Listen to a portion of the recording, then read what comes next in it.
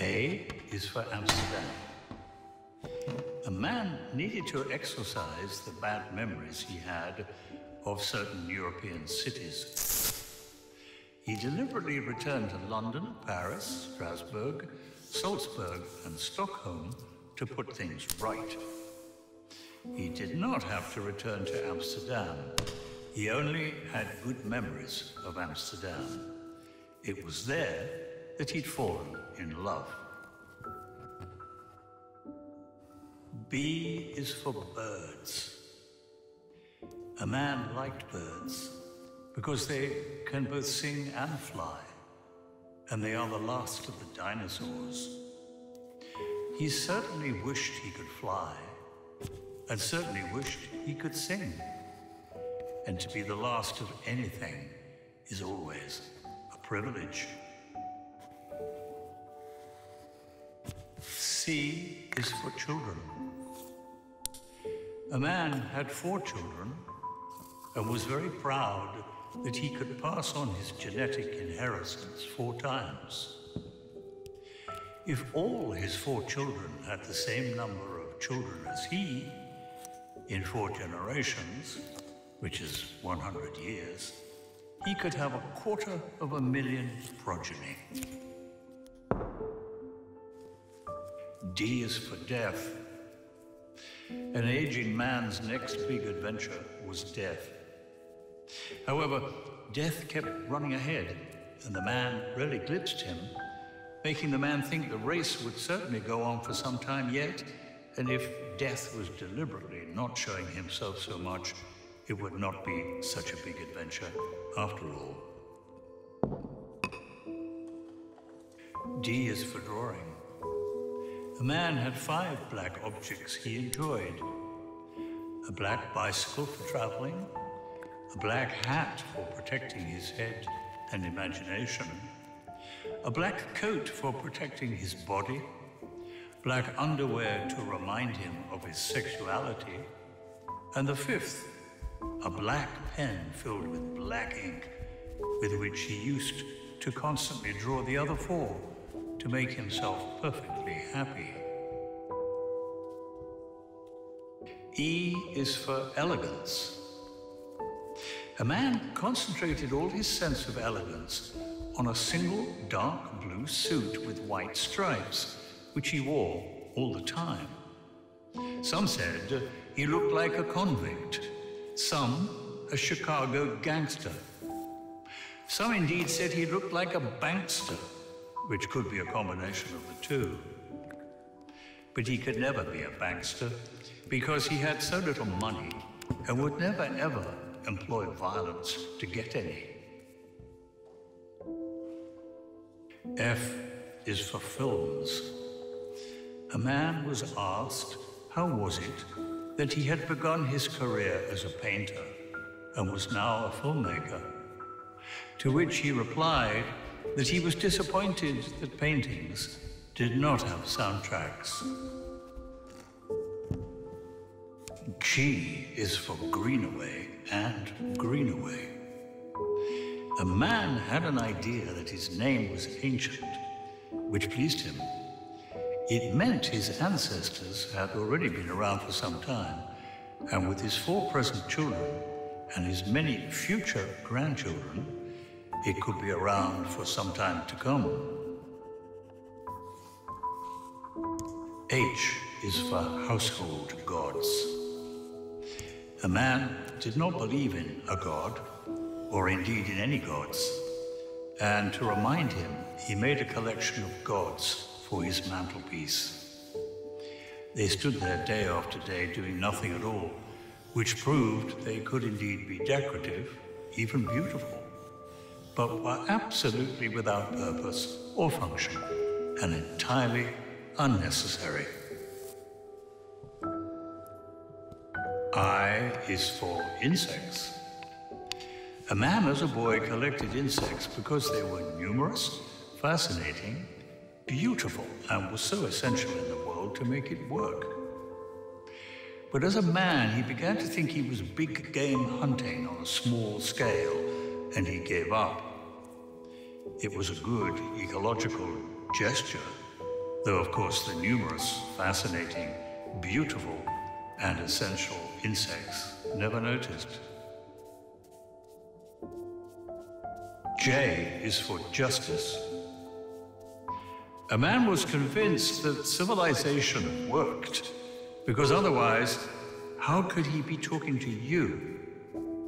Yet he was painfully aware that justice was painfully unavailable for a great many people in the world, and especially painfully unavailable for women. Am I talking to a woman? K is for knowledge. A man knew that sparrows are disappearing from Western Europe. Sparrows are mentioned in the Bible to suggest that despite their ancient ubiquity and familiarity and drab humility, God intimately knew every single one of them. If they are now disappearing, what does that mean? That God has a reduced vigilance?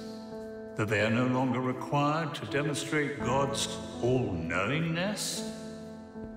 That they are seeking to make themselves more valuable by increasing their rarity?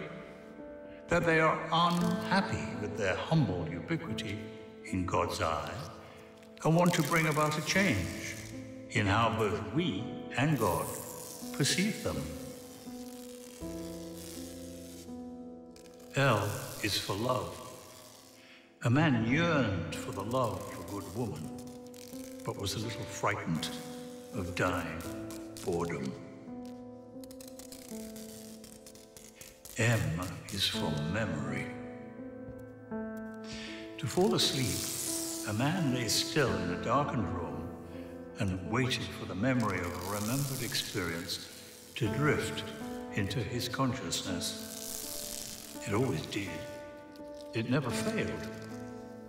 Sitting on a train with a monkey, eating raspberries in his grandfather's garden, walking in a rainstorm on a beach, being sick in Dortmund, stroking a goat on a dike, kissing a plump young woman in an elevator, driving beside the Katachurian Lake in winter, fearfully operating a chainsaw, eating vinegar-saturated anchovies in Herculaneum till his lips bled, urinating in a wax envelope in a concert hall whilst the orchestra played the second movement of Prokofiev's classical symphony, and of course, laying still in a darkened room, waiting for a memory of an experience to drift into consciousness. N is for nightmares. A man persistently had two dreams. A positive dream of a secret room at the top of his house where he could retire and be secure and happy, and a negative dream of total body paralysis in the depths of his cellar where he shivered in fear. His greatest apprehension was that the two dreams one day would swap places. O is for origins.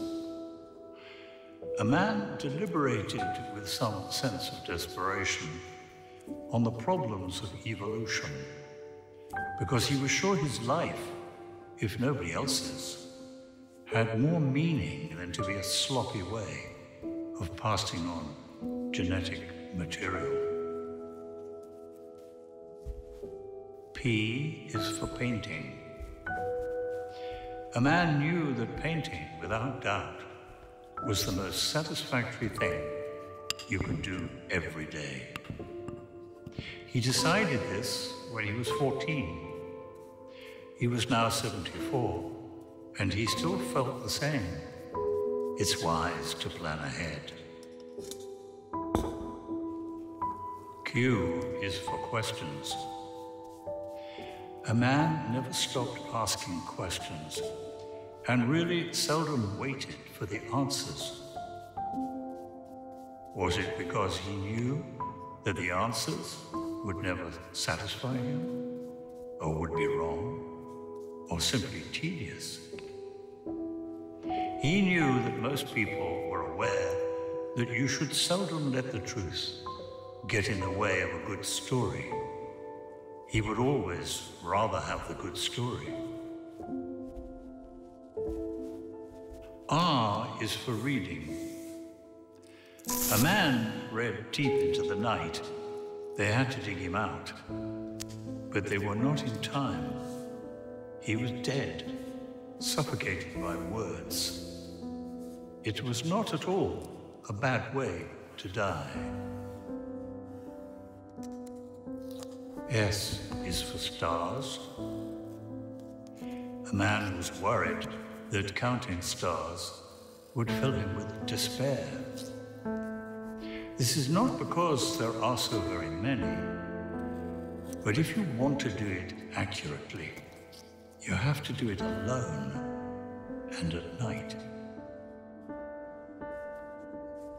T is for time. A man distrusted his watch. It cheated him all the time. When he was miserable, it stretched out time unendurably. When he was happy, it raced. His watch could not be trusted. If a watch could not be trusted to measure time honestly, was that because it was a characteristic of time itself? U is for uniform.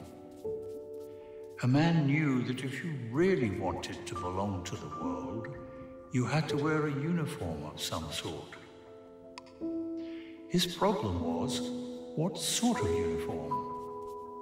Should he wear a beret, a striped t-shirt, and carry a long loaf of bread and pretend to be a painter? Or wear a medallion on a hairy chest and carry a film can and pretend to be a film director? His wife, to make his life simple, told him simply to wear no clothes at all, and then he could belong to the biggest community in the world, the community of the naked.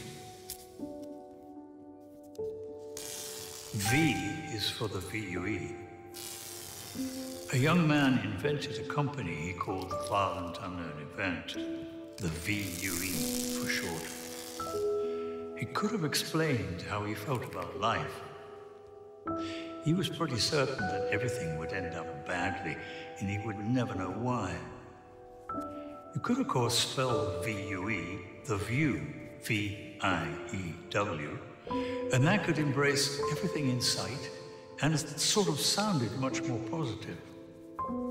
The man was still alive last week, and is still waiting for the outcome. W is for water. A man who couldn't swim hopefully believed that if you inadvertently fell into the sea, you could rely on a primitive air bladder in your lungs in remembrance of the time when you were a fish. He was a fantasist, and it was a long time since he'd been a fish. He resolved not to go near the sea on Fridays. People were allowed to eat fish on Fridays. X is for exit. A man was waiting for an exit. He was a filmmaker and spent a great deal of his working life in the dark. The exit sign showed a way to come out of the dark. Trouble was, most people watched cinema at night, and the exit sign only demonstrated how to come out of one sort of darkness into another. Y is for yesterday. Yesterday is already history, and a man believed that there was no such thing as history. There can only be historians to tell you about it. Where was he going to find a historian to tell you about his yesterday? Z is for Zoe. a man had a daughter called Zoe, which means life in Greek. She was a sort of life raft. She would certainly go on, even if he would not. If Zoe had been a son, he might have called him by the only other Greek name he knew, which also, incidentally, began with the last letter of the alphabet, Zorba. Zorba in Greek means live every day, which is just as good. The man obviously could not fail to live forever through his children. And take no notice of Z being the last letter of the alphabet. It's obviously just an opportunity to start all over again.